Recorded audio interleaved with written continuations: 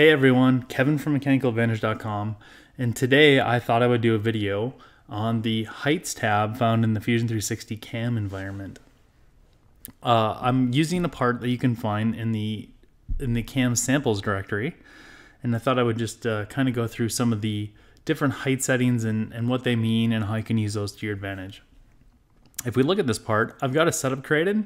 I've got a little extra stock above it, some extra stock to hold on to below it, and the stock is a little bit bigger than the part all the way on the outsides. So let's start out on this part by creating a 2D facing operation.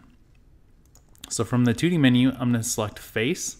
I'm going to go grab a tool. I'm going to just go to the sample tutorial inch and grab this 2-inch face mill. Not so concerned with the tool in this one anyway. The geometry, we're just going to machine everything, and in the heights. Now here's, when I get to the heights, I kind of say it's oftentimes better to start from the bottom and work your way up. So let's talk about these different height fields. I'm going to start with the top height and the bottom height.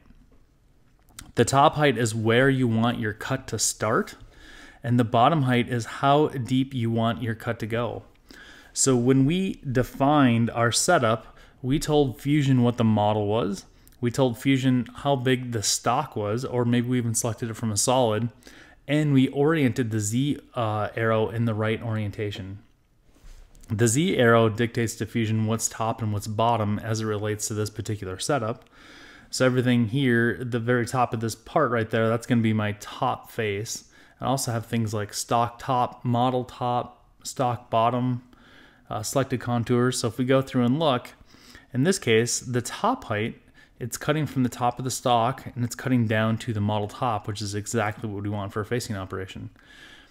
If I look at the from, there's a drop down, and you can see these are all the known things that Fusion knows about: the clearance height, retract height, feed height, bottom height, model top, model bottom, stock bottom, selected contours, a selection, or an origin.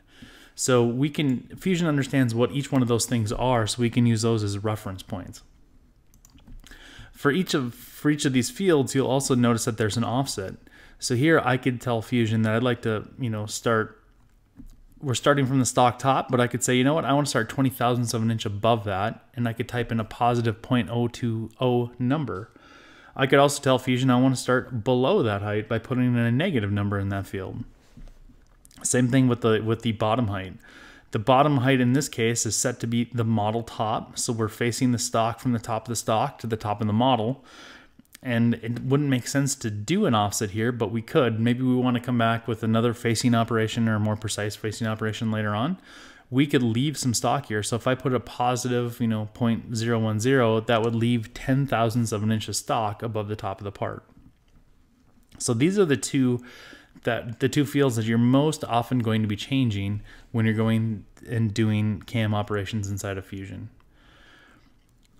There's a feed height as well. Now, one of the other awesome things that Fusion does really well in the CAM environment is if you hover over different fields, it'll tell you what that field is. So here we're looking at feed height. And if I hover my mouse over that, a flyout will appear, and it gives me a definition of what the feed height is.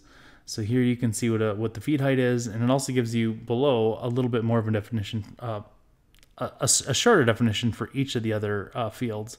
However, hover over any of these in the boxes and you'll get a more extended for that particular field. So for instance, top height.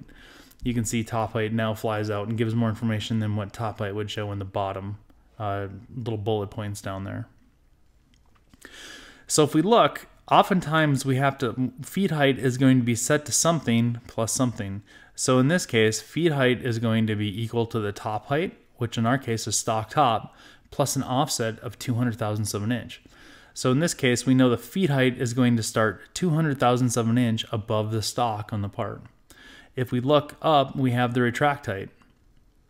The retract height is set to stock top, which is, and then plus 200 thousandths of an inch. So in this case, the retract height and the feed height would be equal. Now we look at the clearance height. The clearance height is equal to the retract height. So we got to go down one more field to find out what the retract height is. The retract height is the stock top plus 200 thousandths of an inch.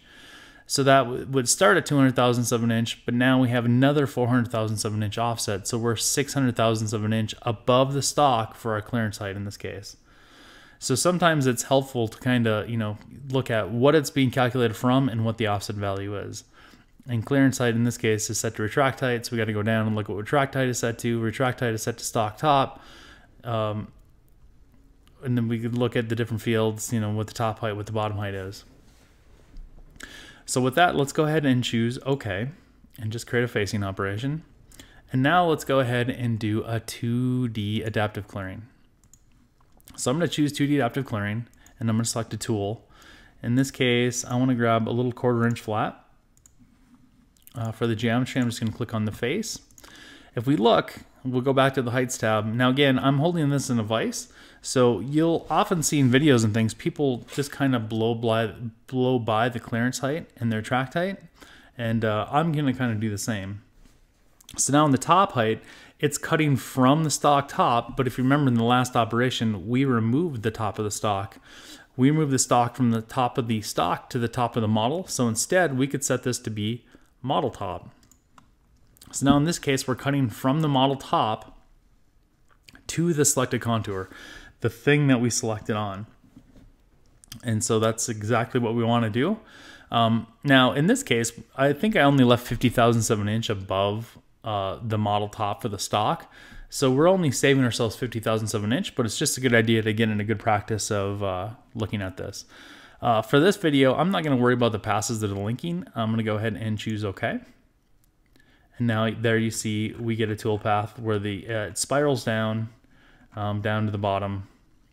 And I do want to look at one thing on the passes tab. I want to make sure that I left some stock to leave. So I left 20 thousandths on the floor and 20 thousandths on the wall. I'm going to set this to be 10 and 10. We'll go ahead and hit OK and it'll recalculate. So we left material on the floor and on the walls. Now let's do a pocketing operation that will come back and clean up the floor and the walls. So from the 2D menu, I'm going to choose 2D pocket. I'm going to use that same 1/4 inch flat. For the geometry, I'm just going to click on that bottom face. For the heights in this case, we're going to come back and take a look at this in a minute. And on the passes, I just want to make sure that we don't leave any stock to leave. So with that, I'm just going to go ahead and click OK. And there we get a toolpath that goes down and it cleans down to the bottom, face here. But if we look in the previous operation, we already roughed out this material with the 3D adaptive. So there's no reason for this tool to need to spend all that time helixing down to get down just that last 10 thousandths of material that needs cleaned up. So let's see if we can fix some of that on the heights tab. I'm going to right click and edit this operation, and let's go to the heights tab. So here we have where it's cutting from. We're cutting from the stock top to the selected contours in this case. I want to cut to the selected contours. I don't want to start from the stock top. Instead, what I'm going to choose here is I'm going to choose selected contours again. So in this case, we're cutting from the contour we selected to the contour that we selected. So essentially the tool isn't moving at all. It's going down to one plane and doing all its work. But we know we left 10 thousandths of an inch of material. So for the offset here, I'm going to enter in 0.01. I'm going to enter 10 thousandths of an inch above for the first selected contour, right? So we're going to start 10 thousandths of an inch above that, and we're going to cut down to the selected contour. So we're going from selected contour to selected contour, but for the top height, we're offsetting that by a positive 10 thousandths of an inch. Let's go ahead and choose OK. And there you can see things got a lot better. We only have a few helixes in there, but that's still a few too many. And one of the places I'm going to show this is kind of maybe a little bit of a bonus. One of the other places that we can change this is we can edit this and we can go to the linking tab. And here you can control the ramp. Now there's different options you could do. You could say that, you know what, I just want to plunge. If I hit plunge and click OK, now it just goes right to that depth. With a smaller tool like this in 10 thousandths of an inch, I'd rather just do a small helix into it. So I'm going to edit that and go back to the linking. So I'm going to set this back to ramp. Back to helix for the ramp type. And you'll also see that there's a ramp clearance height. That's set to 100 thousandths of an inch. So right now it's telling the helix to start 110 thousandths above the floor of the part. So let's just go ahead and change this to be 0.001, We'll just give it a very small little helix in and choose OK. Now you see that we get a helix into the material, but we're wasting very little time to get down there. So I hope that helps to understand the heights tab better. The clearance height and the retract height become far more important when you start working with clamps on your table or other things like that you need to worry about running into. So my recommendation would be, if you're often going to work in a vise, is to get the clearance height, retract height, and feed height values kind of set to defaults that you want, and then you can focus on, for the operations, the top height and the bottom height and making adjustments there. Thanks for watching. If you found this video useful, I'd love it if you'd subscribe, and if you have any questions, please go ahead and leave them in the comments below. Have a good day.